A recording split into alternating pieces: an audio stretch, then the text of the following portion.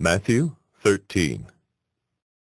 That same day Jesus went out of the house and sat beside the sea, and great crowds gathered about him, so that he got into a boat and sat down. And the whole crowd stood on the beach, and he told them many things in parables, saying, A sower went out to sow, and as he sowed, some seeds fell along the path, and the birds came and devoured them. Other seeds fell on rocky ground, where they did not have much soil, and immediately they sprang up, since they had no depth of soil. But when the sun rose, they were scorched, and since they had no root, they withered away. Other seeds fell among thorns, and the thorns grew up and choked them. Other seeds fell on good soil and produced grain, some 100-fold, some 60, some 30. He who has ears, let him hear. Then the disciples came and said to him, Why do you speak to them in parables? And he answered them, To you it has been given to know the secrets of the kingdom of heaven, but to them it has not been given. For to the one who has, more will be given, and he will have an abundance. But from the one who has not, even what he has will be taken away. This is why I speak to them in parables, because seeing they do not see, and hearing they do not hear, nor do they understand.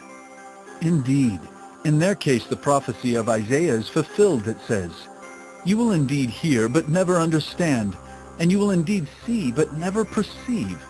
For this people's heart has grown dull, and with their ears they can barely hear, and their eyes they have closed, lest they should see with their eyes, and hear with their ears, and understand with their heart, and turn, and I would heal them.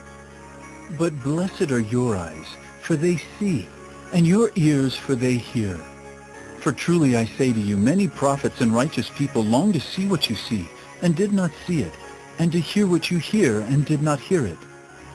Hear then the parable of the sower. When anyone hears the word of the kingdom, and does not understand it, the evil one comes and snatches away what has been sown in his heart. This is what was sown along the path. As for what was sown on rocky ground, this is the one who hears the word and immediately receives it with joy. Yet he has no root in himself, but endures for a while, and when tribulation or persecution arises on account of the word, immediately he falls away. As for what was sown among thorns, this is the one who hears the word, but the cares of the world and the deceitfulness of riches choke the word, and it proves unfruitful. As for what was sown on good soil, this is the one who hears the word and understands it. He indeed bears fruit and yields in one case 100-fold, in another 60, and in another 30. He put another parable before them, saying, The kingdom of heaven may be compared to a man who sowed good seed in his field. But while his men were sleeping, his enemy came and sowed weeds among the wheat and went away. So when the plants came up and bore grain, then the weeds appeared also. And the servants of the master of the house came and said to him, Master, did you not sow good seed in your field? How then does it have weeds? He said to them, An enemy has done this. So the servants said to him, Then do you want us to go and gather them? But he said, No, lest in gathering the weeds you root up the wheat along with them. Let both grow together until the harvest, and at harvest time I will tell the reapers, Gather the weeds first, and bind them in bundles to be burned, but gather the wheat into my barn. He put another parable before them, saying, The kingdom of heaven is like a grain of mustard seed that a man took and sowed in his field. It is the smallest of all seeds, but when it has grown, it is larger than all the garden plants and becomes a tree, so that the birds of the air come and make nests in its branches. He told them another parable. The kingdom of heaven is like leaven that a woman took and hid in 3 measures of flour, till it was all leavened. All these things Jesus said to the crowds in parables. Indeed, he said nothing to them without a parable. This was to fulfill what was spoken by the prophet. I will open my mouth in parables. I will utter what has been hidden since the foundation of the world. Then he left the crowds and went into the house, And his disciples came to him, saying, Explain to us the parable of the weeds of the field. He answered, The one who sows the good seed is the Son of Man. The field is the world, and the good seed is the sons of the kingdom. The weeds are the sons of the evil one, and the enemy who sowed them is the devil. The harvest is the close of the age, and the reapers are angels. Just as the weeds are gathered and burned with fire, so will it be at the close of the age. The Son of Man will send his angels, and they will gather out of his kingdom all causes of sin and all lawbreakers, and throw them into the fiery furnace. In that place there will be weeping and gnashing of teeth. Then the righteous will shine like the sun in the kingdom of their Father. He who has ears, let him hear. The kingdom of heaven is like treasure hidden in a field, which a man found and covered up. Then in his joy he goes and sells all that he has and buys that field. Again, the kingdom of heaven is like a merchant in search of fine pearls, who on finding one pearl of great value, went and sold all that he had and bought it. Again, the kingdom of heaven is like a net that was thrown into the sea and gathered fish of every kind. When it was full, men drew it ashore and sat down and sorted the good into containers, but threw away the bad. So it will be at the close of the age. The angels will come out and separate the evil from the righteous, and throw them into the fiery furnace. In that place there will be weeping and gnashing of teeth. Have you understood all these things? They said to him, Yes. And he said to them, Therefore, every scribe who has been trained for the kingdom of heaven is like a master of a house, who brings out of his treasure what is new and what is old.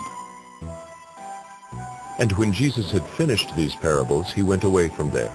And coming to his hometown, he taught them in their synagogue, so that they were astonished, and said, Where did this man get this wisdom and these mighty works? Is not this the carpenter's son? Is not his mother called Mary? And are not his brothers James and Joseph and Simon and Judas? And are not all his sisters with us? Where then did this man get all these things? And they took offense at him. But Jesus said to them, A prophet is not without honor, except in his hometown and in his own household. And he did not do many mighty works there, because of their unbelief.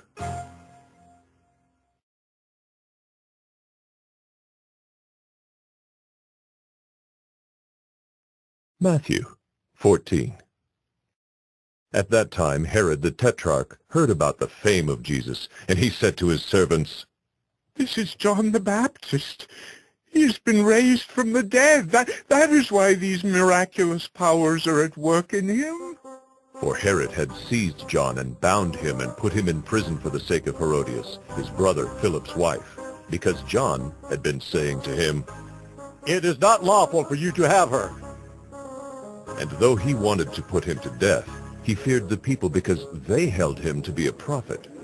But when Herod's birthday came, the daughter of Herodias danced before the company and pleased Herod, so that he promised with an oath to give her whatever she might ask. Prompted by her mother, she said, Give me the head of John the Baptist here on a platter. And the king was sorry, but because of his oaths and his guests, he commanded it to be given.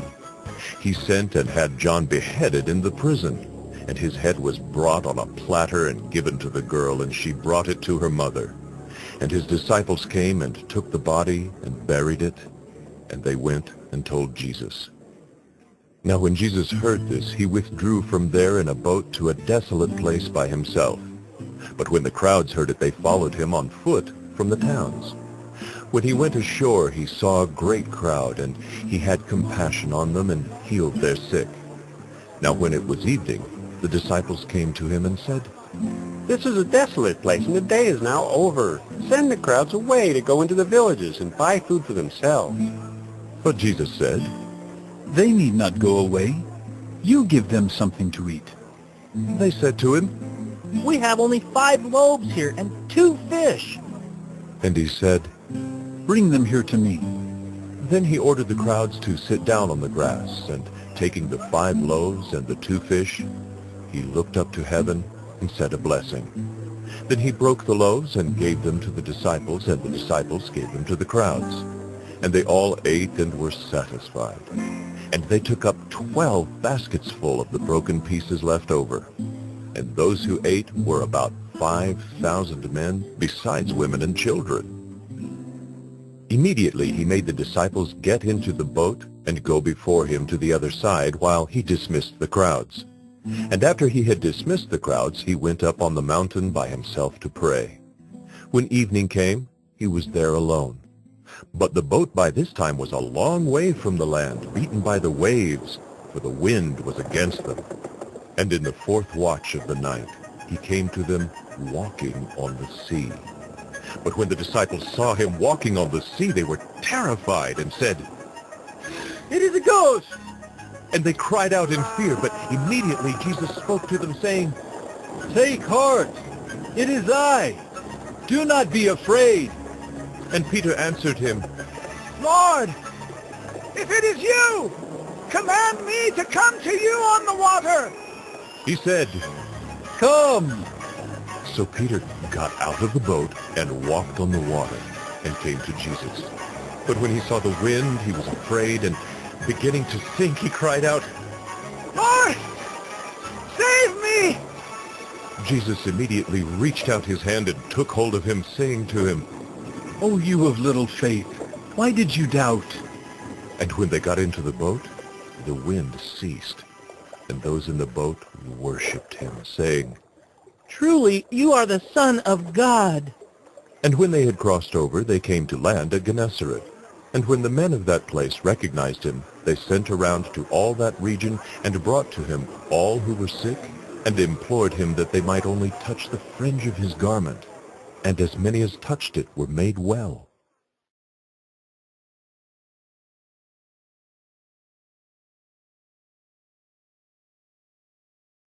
Matthew 15.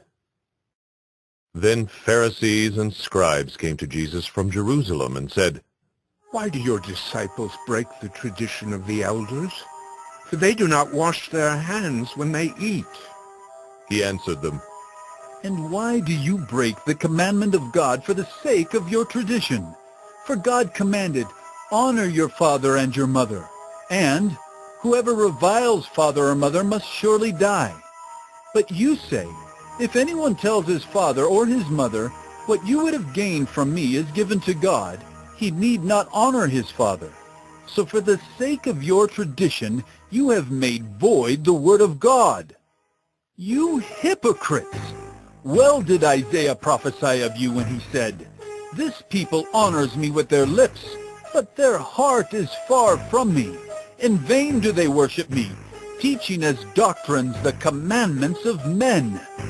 And he called the people to him and said to them, Hear and understand. It is not what goes into the mouth that defiles a person, but what comes out of the mouth. This defiles a person. Then the disciples came and said to him, Do you know that the Pharisees were offended when they heard this saying? He answered, Every plant that my heavenly Father has not planted will be rooted up. Let them alone. They are blind guides. And if the blind lead the blind, both will fall into a pit. But Peter said to him, Explain the parable to us. And he said, Are you also still without understanding? Do you not see that whatever goes into the mouth passes into the stomach and is expelled? But what comes out of the mouth proceeds from the heart, and this defiles a person. For out of the heart come evil thoughts, murder, adultery, sexual immorality, theft, false witness, slander. These are what defile a person. But to eat with unwashed hands does not defile anyone. And Jesus went away from there and withdrew to the district of Tyre and Sidon. Behold, a Canaanite woman from that region came out and was crying, Have mercy on me, O Lord, Son of David. My daughter is severely oppressed by a demon. But he did not answer her a word. And his disciples came and begged him, saying, Send her away, for she is crying out after us. He answered, I was sent only to the lost sheep of the house of Israel. But she came and knelt before him, saying, Lord, help me! And he answered, It is not right to take the children's bread and throw it to the dogs. She said, Yes, Lord. Yet even the dogs eat the crumbs that fall from their master's table. Then Jesus answered her, O woman, great is your faith. Be it done for you as you desire. and her daughter was healed instantly. Jesus went on from there and walked beside the Sea of Galilee. And he went up on the mountain and sat down there. And great crowds came to him, bringing with them the lame, the blind, the crippled, the mute, and many others. And they put them at his feet, and he healed them, so that the crowd wondered when they saw the mute speaking, the crippled healthy, the lame walking, and the blind seeing, and they glorified the God of Israel. Then Jesus called his disciples to him and said, I have compassion on the crowd, because they have been with me now 3 days and have nothing to eat. And I am unwilling to send them away hungry, lest they faint on the way. And the disciples said to him, Where are we to get enough bread in such a desolate place to feed so great a crowd? And Jesus said to them, How many loaves do you have? They said, 7, and a few small fish. and directing the crowd to sit down on the ground, he took the 7 loaves and the fish, and having given thanks, he broke them, and gave them to the disciples, and the disciples gave them to the crowds. And they all ate and were satisfied. And they took up 7 baskets full of the broken pieces left over. Those who ate were 4,000 men, besides women and children. And after sending away the crowds, he got into the boat and went to the region of Magadan.